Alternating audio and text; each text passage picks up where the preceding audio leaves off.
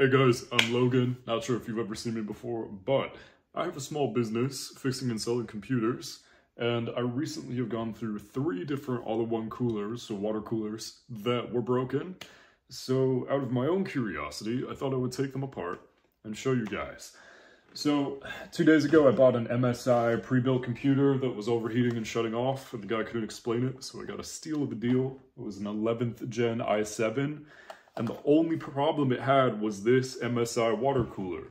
Now, going around the internet, it's very clear that these often fail in these MSI machines. The MSI 260 and 360 water coolers, their pumps fail all the time. So, I figured out pretty quickly that this was the problem. And then what did I do? I went on Facebook Marketplace to buy 2 used water coolers to replace it. These were 20 bucks each. And usually I do get great deals on parts, but every now and then there's somebody just trying to sell a broken part, right? So these were also both broken. There was this iBuyPower one and a second one that I just started taking apart, and we're about to get into that clip, but it was a smaller single fan one. So we're gonna see, just because I'm curious before I throw these away or repurpose them, what the liquid looks like. That's one thing I was wondering. And we'll try to take apart the pump housing itself and see what the pump looks like after these have been used and have died and are basically garbage.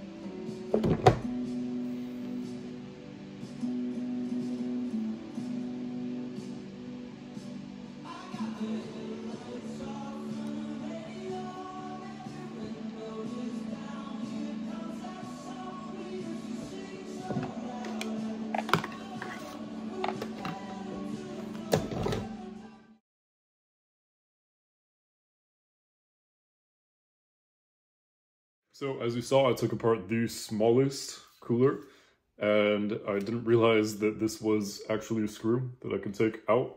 So I tried to break that off first, thinking that it was some kind of cap, and eventually I got the little rubber stopper out, and there was just a screw that I could have drained it from. So instead I drained it from the inlet and outlet nipples, and then I drained the tubes from the pump itself. So the liquid that came out, where'd it go? Here it is. I put in this mug, and it is nasty.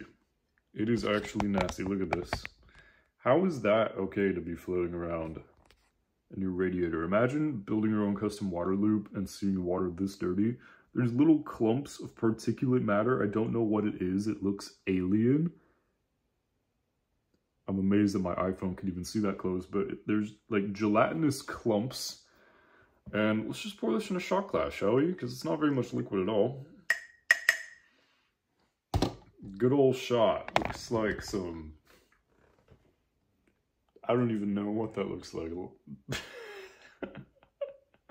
This was the liquid in my water cooler. There is so much particulate matter in it. It looks like sand and dark brown gel. So that is disgusting. Cheers. Next, I'm going to start taking apart the pump itself. Now, I don't actually have screwdrivers for this small of heads, so I'm going to take off the plastic housing from the outside and see what I can find this way from the top down. Oh, it dripped on my leg. Are you kidding me?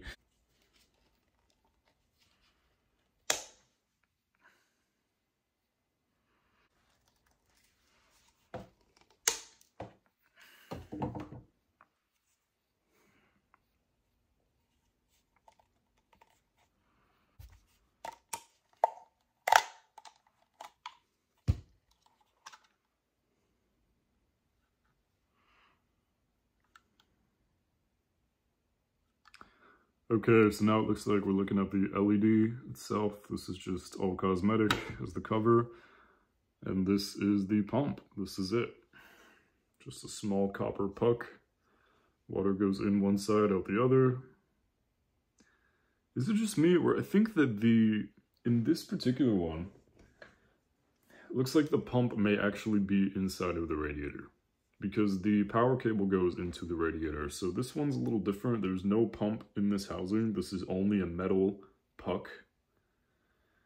So this could actually be reused. It's the pump built into the radiator that's the problem. I've never had a failed water cooler before, and I noticed that that is a problem with, or that is a similarity with all of these, is they all have a pump built into the radiator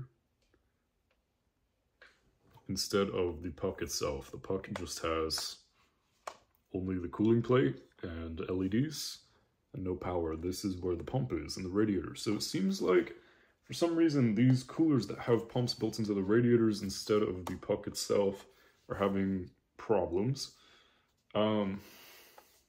So strange, guys.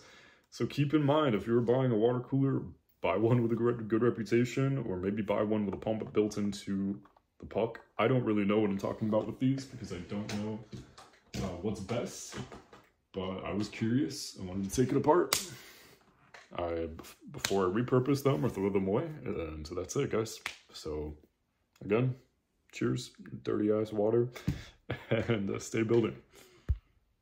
As one final note, I wanted to share that I did get to take the LED circuit board out of the pump, so now I can use this for something else, like a fake arc reactor or whatever else I want to build. But pretty cool little circuit board, and it's just 5 volt. It's clearly indicated where the ground is and where the positive is, so it can be used again.